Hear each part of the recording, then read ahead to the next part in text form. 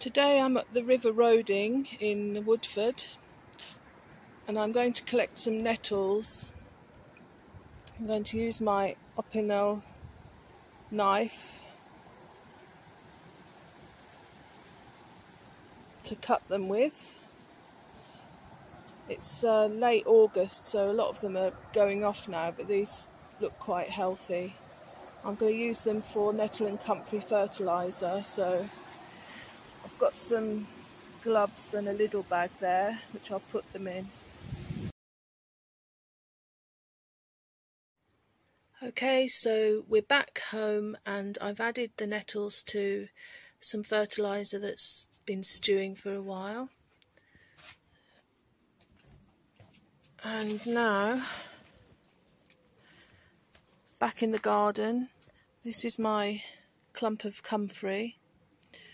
It's just at the right stage now for fertilizer, so you don't want it too much like this where the leaves are going off. You want some nice fresh leaves, which I'll cut now.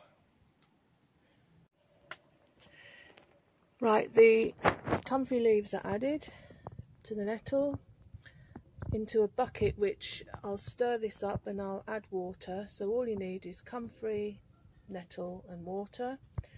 You fill it up to the brim, let any insects escape, and then put the lid back on and let it mature for about 6 weeks if it's brand new.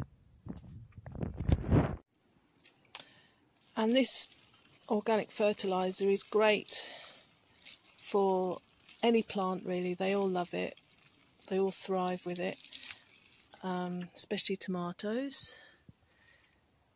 You can see mine are turning red there.